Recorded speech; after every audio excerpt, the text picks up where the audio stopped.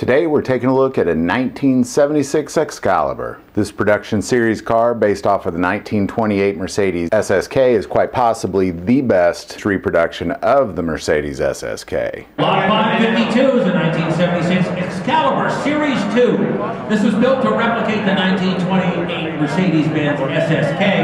And interestingly enough, we started out earlier today with another car built to resemble an SSK. But this is quite a bit different.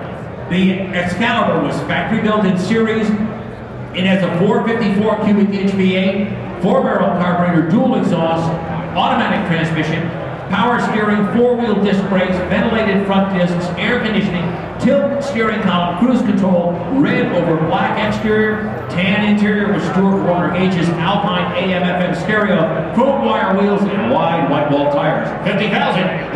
Title is in transit on this lot. I get 15, down 20. I get 15, middle of 20. 17.5, down 20. 17.5, middle of 20, down 22.5, 25. Angry middle, I say 22. Look at that, that looks great. 25, 25, thank you. 27.5. I get 25, middle of 27.5. Marty, get a minute. 27.5. I get 25, middle of 27.5. 25, middle of 27.5. 25, middle of 27.5. 27.5, 25, middle of 27.5. Give it a little bit, 20.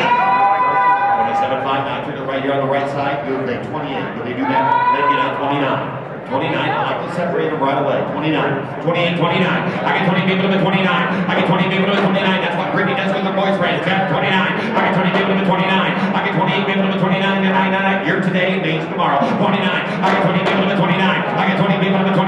The 99. Well, 29. 28 people to 29. Next week. 29. I get 20 people to 29. I get 20 people to 29. The 99. Well, 29. 28. 29. I get 20 people to 29 on the Excalibur. That is, I got the blade. This is an Excalibur. This is not some kit car. These cars were built in the Excalibur factory. They were produced in series. They are a recognized manufacturer. There are ownership plugs and collectors. This is a car that has much more than just a little bit of look-alike utility. 29, 30.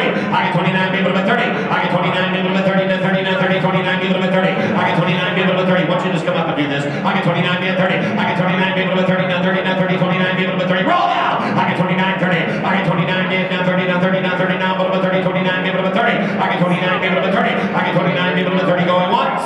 I get 29 people to 30 going twice. I get 29 people to 30. Final call at 30,000. Closer right there, 29 grand, right there, 29,000. This company that produced the Excalibur was founded by Brooks Stevens from Studebaker. When Brooks founded this company to produce the Excalibur, he used the original Studebaker chassis as well as the Studebaker 289 V8, which of course ceased production pretty quickly. From then on, he started to use the Chevy 327s, and it wasn't until the 70s that he used the 454s. There's over 3,500 Excaliburs produced. This company closed in 1986. They still produced a few till 1990.